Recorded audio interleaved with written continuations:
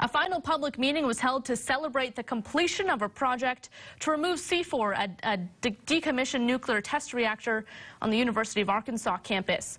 All radioactive material has officially been removed from the site.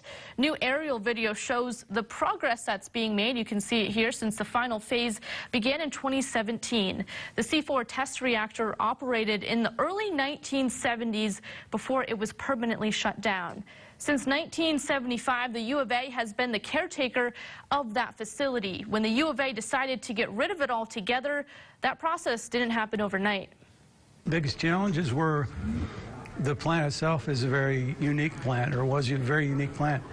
It had extremely thick concrete walls that were impregnated with magnetite, which made it very dense. Next is we're probably let things settle out a little bit and see what senior leadership wants to do on short, medium, and long term of the 620 acres. The project was completed on time and within its budget.